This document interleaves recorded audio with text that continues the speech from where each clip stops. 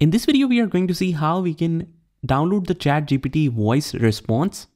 So let's say this is the response I have just written. Hi, how are you? And it says, so if you want to download this response, as you can see it here, there is no download option. So what we need to do is just head over to Google and just write here, Chrome extensions. Just go in the Chrome extensions on the web store and right here, save ChatGPT voice. Just click here and here is the extension that you can use. Just click on save the ChatGPT voice.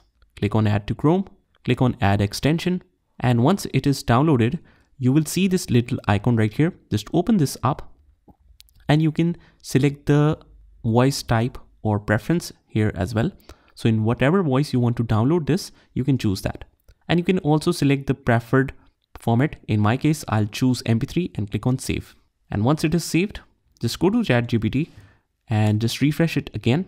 So with each conversation, you will find this kind of icon which indicates downloading option. So click here and you can download any kind of response in any voice you want.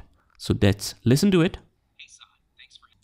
So that's how you can download any voice from the ChatGPT voice response. So I hope you found this video helpful, and if you did, please hit the like button and subscribe to our channel. Also, if you want to learn more amazing stuff on our channel, you can join the playlist link in the description, and I'll see you in the next one.